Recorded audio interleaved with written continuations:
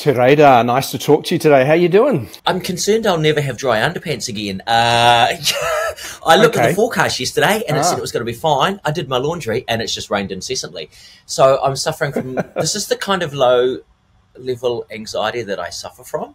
It could well be. I was just worried when you said you'd never have dry underwear that something else was going on. Medical, no, it's just, you know, ordinary domesticity causes, I try to have my anxiety based upon things like that as opposed to other things like, will I get emails about work and sell tickets and things like that. I can't control any of that, but I can control whether or not my underpants are dry. So I'm going to get this retrospectacle, a part of the Comedy Fest. Spend a lot of time on titles. Yeah. Yeah, well, I mean, and what is that spectacle as in you wear spectacles or spectacle as in the, you know, great event, great things, or a bit of both? It's a little bit of everything. It's a little bit of, I guess I like the concept of spectacle. You know, I got a theatre background. I'm a big fan of and particularly at the moment where everything's digital and distant. In fact, just in the last week, I've seen two of the best pieces of theatre I've seen in a really long time. Magical, you know, transformative. And so I love that sense of spectacle. I love the sense of over-ambitious projects. I didn't think what I'm doing for the Comedy Festival is over-ambitious. I mean, it is a retrospective. It's also a spectacle. It's retro in that, you know, what I do is kind of old school to a certain extent, in a lot of ways. So it's each and all of those things. Well, yeah, but let's look at this. So you've got 5 shows and they're all different. Yeah. So most comedians, if they were doing a 5-night set, it'd be the same material to different audiences every night. So are you a bit of a over worker here? No, I just thought it was a really good idea, and it wasn't. Brilliant. Yeah. It wasn't until people started talking about it that I went, oh yeah. So how much prep have you done? Quite a lot. And actually the most difficult part, and so I'm going, you know, so it is a retrospective, as well as being the spectacle. So I'm going from actually the earlier shows. I was thinking about it just a moment ago, actually, in order of things. So Timor Odyssey, which goes back to that whole, I wanted to be a war correspondent, but do it in a totally different kind of way. That's the first of the shows and technically the oldest. But then I was thinking actually Eating the Dog, which is the second and by far the most performed, has its basis before Timor Odyssey because it began as Hitori through Ngāi Tahu and the Christchurch Arts Festival. So actually, yeah, the shows do span the 30 years. And the hardest part of it is the likes of Antarcticana, Intoxicana and Eating the Dog are all full-length shows. They're all 90, you know, with an intermission. So, you know, and so the hardest part is cutting them down.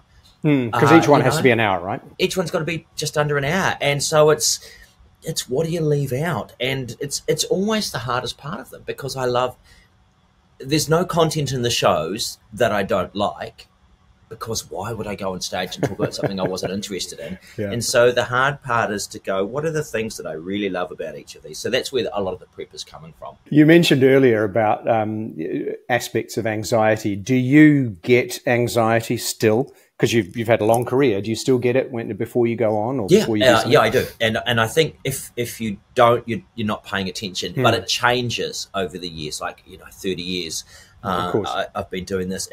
It becomes a kind of a state of being in a moment before going on. There's a process that is there, and that, I guess, that anxiety, it's a heightened state.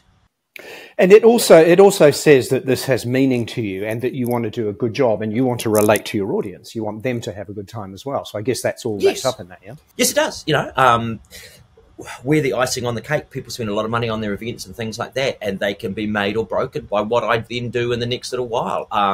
The closest analogy, and I'm not a sports person, I suspect it's like sport. When you run onto a playing field or a court or whatever it may be, I'm quite big on looking at becoming a professional mini golfer after I saw that the other day. Maybe there is a sport for me, Andrew. You know, I join you. I join you. Yeah. It's big. You should check it out. It looks awesome. Oh, so there's it's not just recreation. You're talking about it's actual sports. Pro mini golf. Yeah, really? Okay. Yeah. Might have to build a course. And practice. Yeah. So it's like that. You're in a place of being and for a period of time. I get a sense of you whenever I've seen you is that you enjoy interactions with people. What we're seeing is the real you. You're not putting on a persona in order to deliver what you need to deliver. And I'm assuming that's correct. Yeah, it's a heightened form of who I probably actually am. And again, that comes down to laziness. I don't want to put on a character. It's exhausting, yeah? It's exhausting. Yeah. And it's inauthentic, and it's incredibly hard to maintain. If you're filming long form reality television, like, you know, living in a field, and you're captured and you film for 8 hours a day, of which they might use 5 minutes, what is the moments that you want to have? If you're inauthentic, you can't hide who you actually are. And when you're doing long form events over 3 or 4 days, you can't hide who you are. And so it's just easier and more fun just to be you, you know? Yeah. And it's a huge privilege to still be doing what I'm doing, and to be going to these events, and to meet people. I really enjoy it. You know. So do you have a spirituality or a belief about life, or a philosophy of life? It could be religious. It could just be something. How do you go through the world in that sense? Oh dear. This is getting, you can turn it funny, you know. Yeah. No, not as such. I just kind of go from one thing to the next. I'm a huge believer in serendipity and chance and opportunities, and I'm a huge believer in gateway people. If you are open, you will meet a person who will provide you with opportunity. If that's around saying yes, and I think actually, if there is anything, it's being relentlessly open to other people and the chances and opportunities they present, and that can come from a little conversation. Each one of these shows that I'm doing has come from a chance conversation with somebody around something, and it has come from somebody offering something. From Timor Odyssey, where I was in the bar at the Classic, and someone offered me the video cameras to go when I said I'm going to go to Timor and film about the conflict, all the way through to Cookbookery, which is the latest one, which came, you know, from someone saying, hey, look, Wellington on a Plate needs some shows, and we were talking about something else. It was like, I wasn't going to do a show about the history of cookbooks. As it turns out, it's probably one of the most moving and emotional shows that I've done in my career. There wasn't a single night in the Wellington season where somebody didn't cry. What would be your go-to comfort food? Wiener Schnitzel. Really? Yeah. My mum made a very good Wiener Schnitzel. I just really like it. Don't have it very often, and it's often done not particularly well. So yeah, thick breadcrumbs and and it's beef generally, and with some kind of a mushroom gravy. Very comforting. Lovely.